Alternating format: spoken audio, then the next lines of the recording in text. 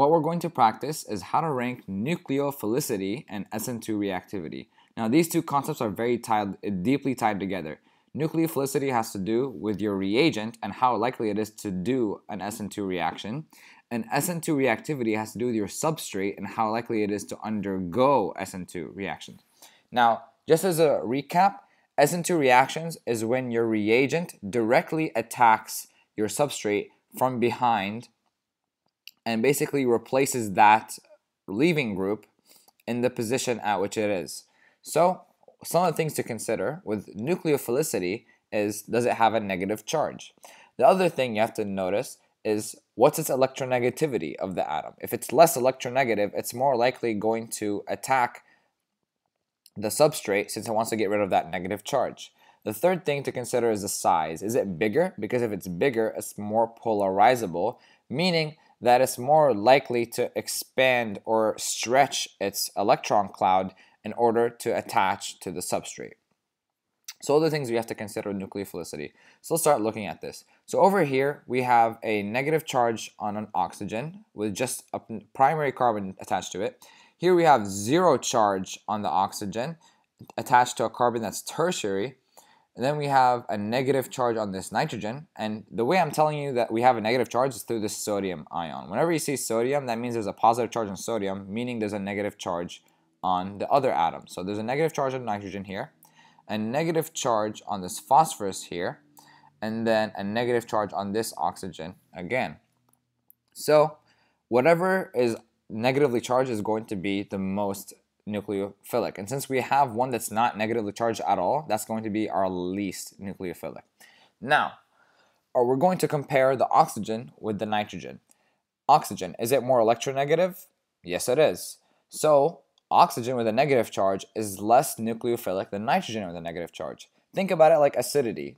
With nitrogen with a negative charge is not as stable as an oxygen with a negative charge. So nitrogen is going to be more nucleophilic than oxygen. Then let's compare this nitrogen with a negative charge to this phosphorus.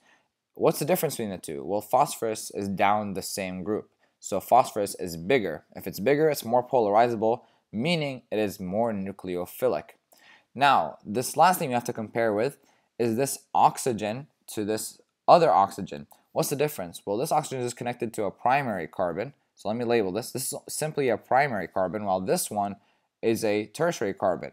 And a tertiary carbon means that you have steric hindrance. And steric hindrance implies that it'll be harder for this reagent to go and attack the substrate.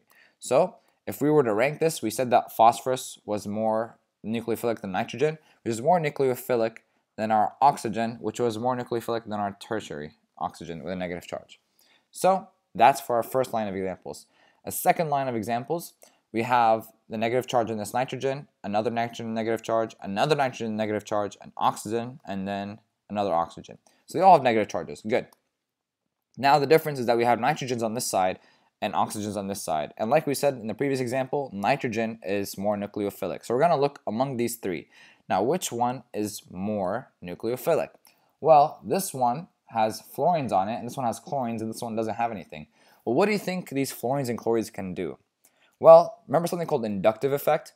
What they're doing is they're pulling away that electron density. They are electronegative atoms, so they pull that electron density towards them. So the negative charge on the nitrogen is less. We have a smaller negative charge. Now, if we have a smaller negative charge, that means we're going to become less nucleophilic because the nitrogen is becoming more stable. It's less likely to react. So the most likely to react is the nitrogen without any inductive effect, and the least likely to react among these three is the fluorine, the ones with the fluorines, because that fluorine is really electronegative. It's pulling away that electron density. So that's how we're going to rank among these three. Now, what's the difference between these two? Like in the previous example, this one is only connected to a secondary carbon. I'll label it here, while this one's connected to a quaternary carbon. So a quaternary, or actually not quaternary, sorry, tertiary carbon. So this carbon has 1, 2, 3 connections to other carbons. So it's going to be sterically hindered. And my bad on this first one. All right, restart. This one is a primary carbon. It's connected to one attachment. And this one is a tertiary carbon connected to 3 different attachments. And if you're sterically hindered, you're less likely to attack. So ranking this, it will be 4 and 5. Then let's do Sn2 reactivity. So what is Sn2 reactivity? How does it work? Well, we are looking at 2 things. The leaving group, aka the group that we see over here, this functional group that's going to leave, and number 2, the neighbors. So we're going to look at the neighbors of the leaving group. So is it sterically hindered? And then the third thing we're going to look at is the actual carbon itself that it's attached to. Is it primary, secondary, tertiary? So let's just start labeling them. So this carbon right here is attached to another carbon, just one. So it's a primary. Now I'll get back to it in a second. There's something special about this one. And this other one, we also have just one connection, so it's also primary. This one is secondary. This one is secondary. And then this one is primary. Now, what's the difference between this primary and this primary? Well, look at the neighbor. The neighbor over here has how many connections? It has 1, 2, 3, 4 connections. This is a quaternary carbon. Whenever you see a bromine or a chlorine or an iodine at least, connected, or a leaving group, just in general, connected to our primary carbon but next to a quaternary, it is extremely sterically hindered. It's almost impossible to do Sn2 reactions. It's really hard because, as we know, the reagent, the reagent or the nucleophile, we'll say, it has to go from behind and attack. And it's really hard to attack this carbon over here when there's all the steric hindrance in the way.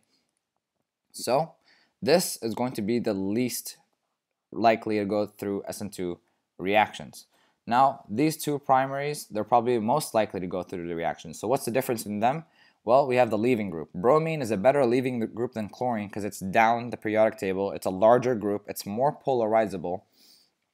It can easily handle a negative charge better than chlorine. So this is going to be number 1. This is 2. And then as we're comparing these 2, like we said, bromine is a better leaving group. So this is 3 and this is 4.